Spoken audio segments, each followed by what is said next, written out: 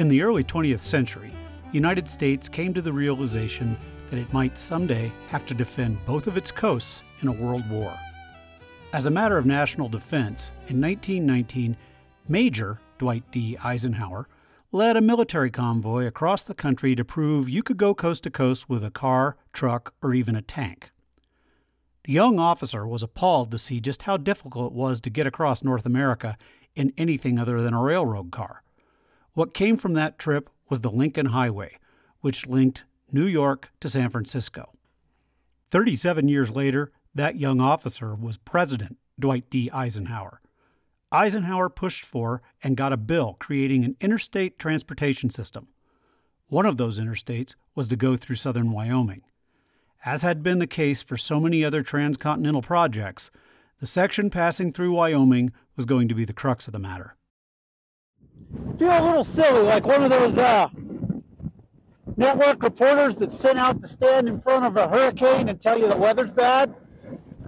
Right now I'm 5 miles north of Elk Mountain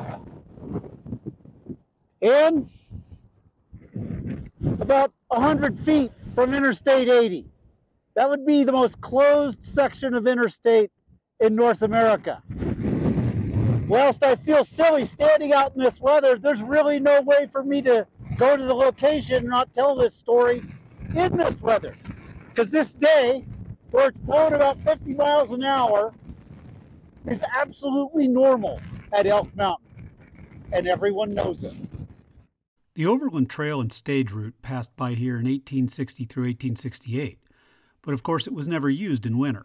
Fort Halleck was built at the base of Elk Mountain to protect the route from Arapaho and Cheyenne war parties, but of course the tribes were smart enough to stay away from here in the winter. In fact, the fort only stayed open for 4 years. The Army shut it down after losing multiple soldiers in blizzards. In 1868, the Transcontinental Railroad was routed about 25 miles north of Fort Halleck, partially on the complaints of the Elk Mountain weather by the men stationed at Fort Halleck, but mostly on the recommendation of Jim Bridger. Bridger knew the weather here, and he advised Greenville Dodge to put the railroad about 25 miles north of here. It gets less snow, and it's a little more sheltered from the wind. Dodge listened to the expert and listened to the local, and he was right to do so. The Lincoln Highway, the first highway to link the coasts of the United States, also followed Bridger's advice. It essentially paralleled the railroad tracks all the way across the country, and it went through those rail towns to the north, kept them going. Those are towns like Bosler, Wilcox, Medicine Bow, and Hanna. When Interstate 80 was being planned, locals, politicians, and highway officials were asked for their opinions.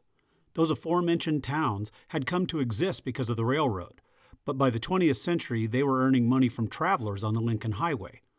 Motel owners, shopkeepers, and gas stations did not want all those travelers diverted to the south, so they pushed for the new road to follow the old one.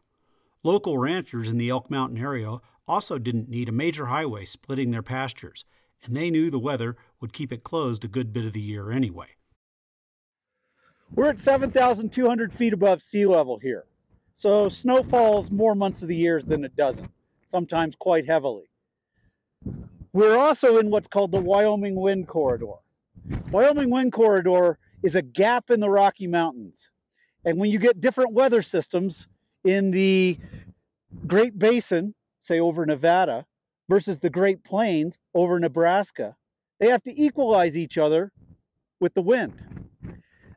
The Wyoming Wind Corridor is what gives Wyoming more hurricane force wind days per year than Florida. So the local ranchers, business owners, and Wyoming officials pushed for the road to follow the original highway. They didn't want to lose business, but they also knew the weather would keep it closed in the Elk Mountain location. However, the trucking industry had a different issue. They pushed for the straightest line possible, which was the route that would go right by Elk Mountain. That route would be 21 miles shorter, and being shorter, they said it would save them millions of dollars per year in fuel. The truckers lobbied all that could be swayed and even those that couldn't, and eventually got it their way. The road was finished with great fanfare on October 3, 1970. Government dignitaries came out and proclaimed what a wonderful thing the interstate promised to be for the people of Wyoming and America. The ribbon-cutting ceremony had an official program printed by the Highway Department, and in it were a few lines about the debated location. Quote, "The department has the men, equipment, and facilities necessary to do the job. We will keep it open all the time." Unquote. One official stated as much as the ribbon was cut and the road was open. 4 days later, a blizzard descended on Wyoming and the road was closed. Over the following 3 months, there were 120 weather-related accidents right through this stretch of the interstate, and it had to be closed for over 200 hours. Over the following years, Highway Department spent untold amounts of money on snow fencing to try and catch the snow as it was getting close to the interstate. Not only that, they came up with a whole new design for a snowplow just to work on this bit of the interstate. Still, the interstate is closed more here than anywhere else. It is closed virtually in every winter month for some period of time. One accident in the winter of 2020 ended in a 100-plus car and truck pileup with 4 killed and dozens injured. The road was closed for nearly a week after that. I-80 has been closed by storms here around Elk Mountain every month of the year except July and August. One wonders how much lost revenue the trucking industry has endured by cutting out just those 21 miles. Normally, we end with a picturesque drone fadeaway at the location. As my drone would have blown to Omaha if I'd tried to film with it, we will just end with a few shots from around the state. See you soon.